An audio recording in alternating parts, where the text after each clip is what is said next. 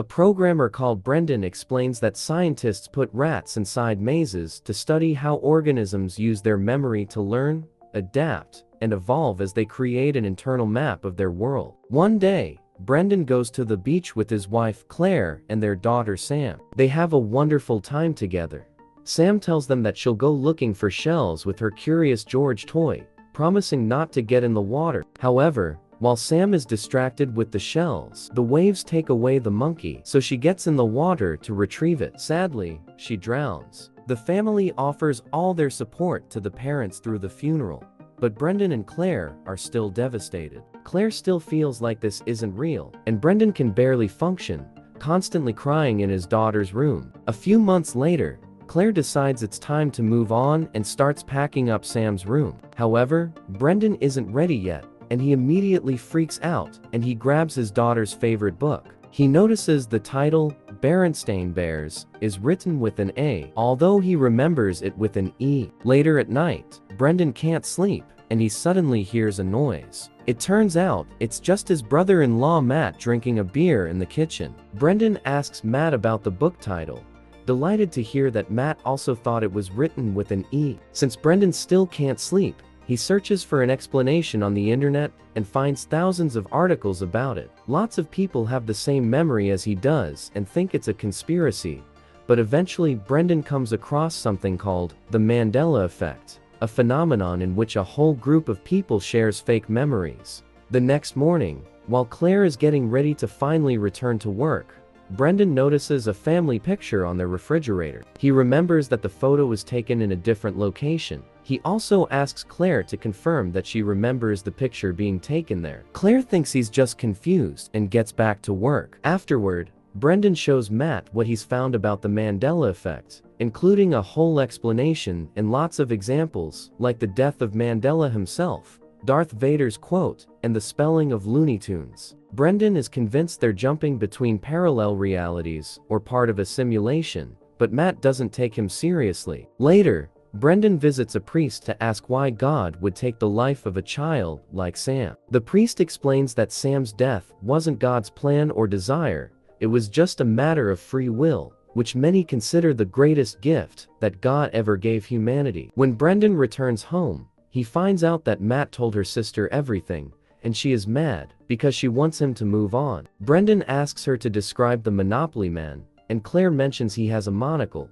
But when she checks the game box, she sees the little man actually doesn't have anything on his face. Then Brendan brings out Sam's Curious George book, saying the monkey used to have a tail on the drawings and even swearing that Sam's plushie had one as well. Claire doesn't like their daughter's death used like that, but Brendan just keeps going. When he starts talking about realities shifting, Claire snaps and scolds Brendan for refusing to move on and pouring his grief into this dumb obsession instead. Sometime later, Brendan and Claire go out on a double date with Matt and his new boyfriend. Then Brendan and Matt go to the bar and discuss about what happened last days. Matt reminds him he and Claire need to support each other. As soon as he gets home, Brendan jumps on the computer again to research the simulation theory, which says we live in a computer-programmed reality. Brendan's notes grow, and he starts keeping up a board, desperate to find proof of a parallel universe where Sam is still alive. He finds out about Dr. Roland Fuchs,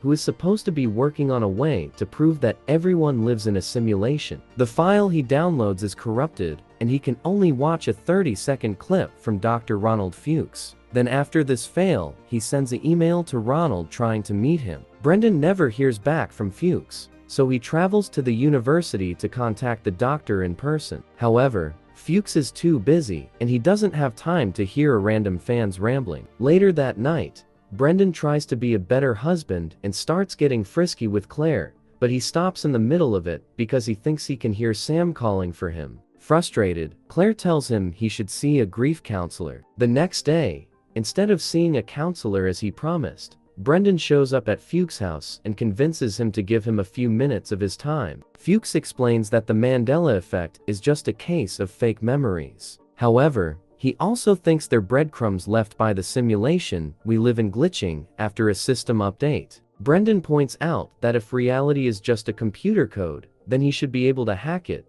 but Fuchs thinks that's ridiculous and takes him to the university. On their way there, They discuss the possibility of the world existing only because a conscious being is observing it. Brendan compares it to video games and how they only load an area when a player enters it. The rest of the time, those areas don't exist. So instead of hacking the simulation, what he needs to do is overload it to overwhelm the processor. Only a very powerful machine could do such a thing, and Fuchs reveals this university has a quantum computer. They enter the lab together, but when Fuchs is explaining how to enter a code, they're interrupted by Dr. Manning, who doesn't approve of Brendan's presence. So they have to leave. Later that night, Brendan dreams of Sam's death and wakes up when he hears her calling for him again. He rushes to Sam's room and sees a human shadow, which suddenly glitches and disappears. He tries to go for a drive to clear his mind, but he can't stop seeing the world as a giant chain of code connected to a quantum computer. Eventually, he falls asleep in the car and wakes up in a random alley downtown. Suddenly, he hears a horrible high-pitched sound, and he screams in pain as reality starts glitching, only to suddenly blink and wake up in his usual bed. When Brendan leaves the room,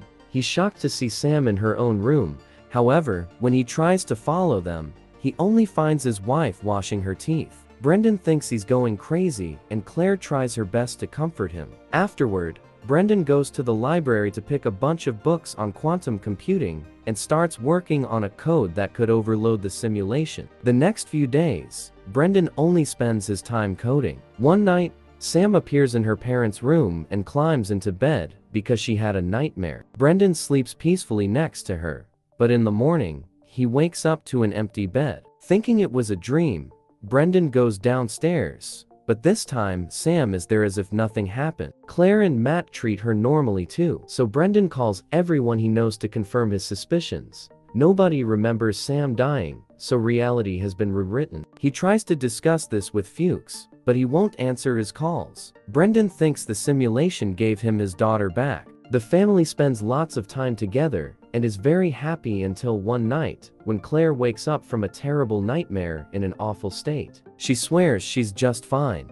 and she just had a bad dream. Brendan takes the family to paint some pottery together. Suddenly, he sees Claire getting aggressive, smashing objects on the floor. Brendan decides to return home and tries to make Claire rest, but she keeps staring at Sam and freaking out, saying the girl shouldn't be there. Worried that the reality shift is making his wife sick, Brendan asks Matt to babysit Sam and runs to Fuchs' house, only to be received by the doctor's wife. It turns out he self-deleted 2 months ago because he wasn't taken seriously by the science community. Determined to make things right, Brendan rushes to his house and starts working on the code again. He also records a video for his family, just in case the simulation kills him the way it killed Fuchs. When the code is finally ready, Brendan goes to the university and tries to access the quantum computer, only to be blocked by Manning, who tries to call security. Brendan jumps on him to stop him, but he accidentally pushes too hard and Manning hits his head when he lands on the floor,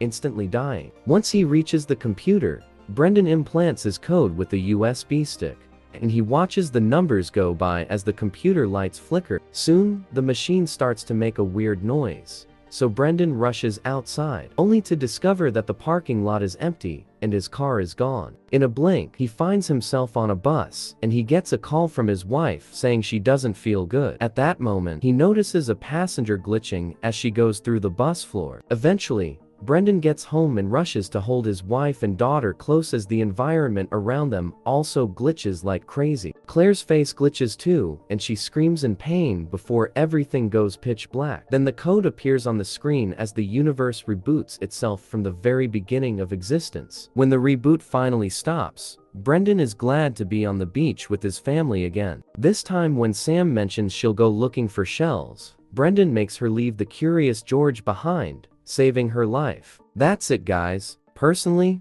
I would give an 8 to this movie. I really enjoyed it.